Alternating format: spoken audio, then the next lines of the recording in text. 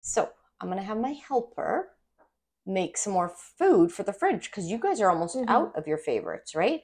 So Yes. what are we going to make today, Ari? Rice and beans. Rice and beans, which is one of your favorites, right? Yes. So we need, I already put 2 cups of dried medium grain rice. There is medium grain brown rice, I should say. There's short grain, medium grain, and long grain. And the boys tend to like medium grain or short grain because it kind of gets stickier. A lot of adults prefer long grain, but is what it is. So we try to get medium or short grain when we can.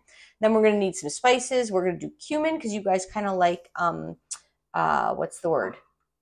Like Spanish sort of flavors, Mexican flavors, Right. garlic and onion, some diced salt-free tomatoes, and some some salt-free black bean cans, right?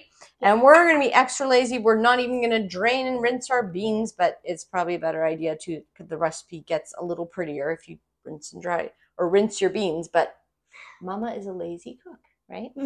So, do you want to work on maybe cracking those cans open? Okay, and I'm gonna just put this camera down for a minute. Okay, so Ari, you're working on cracking both those cans. I'm gonna add a whole bunch of diced onions. That's some good flavor. And I do not measure almost anything unless sometimes when I'm baking a little bit. And then some garlic.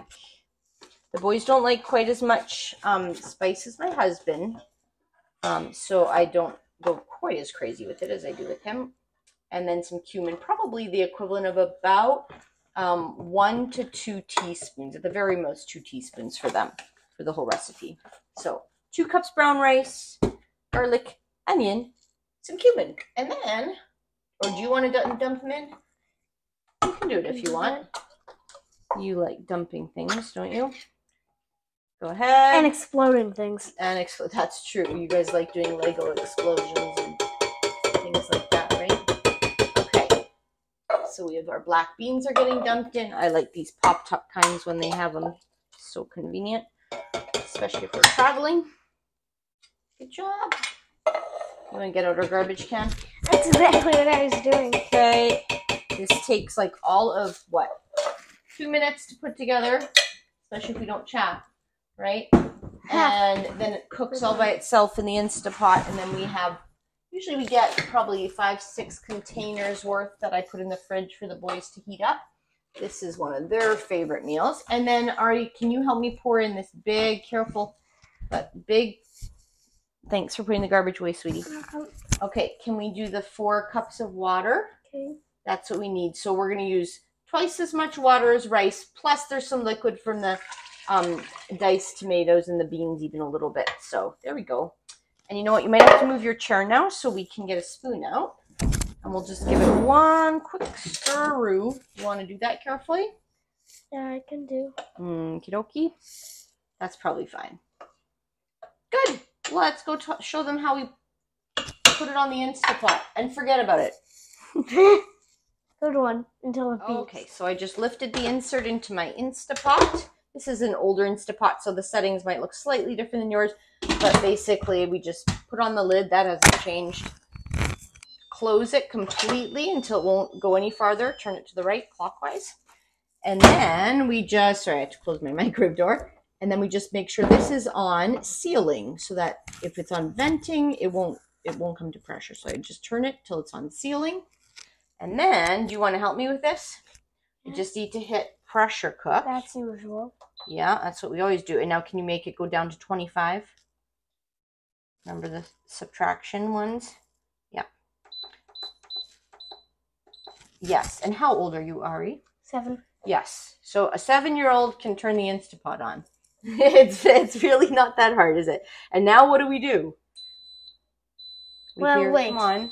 And now we just wait. Yes, wait for the delicious. So this is an older Instapot. It tells us it's done because you'll see an L and it's counted up. It's 47 minutes past the time that it actually finished cooking. So it's completely pressure released.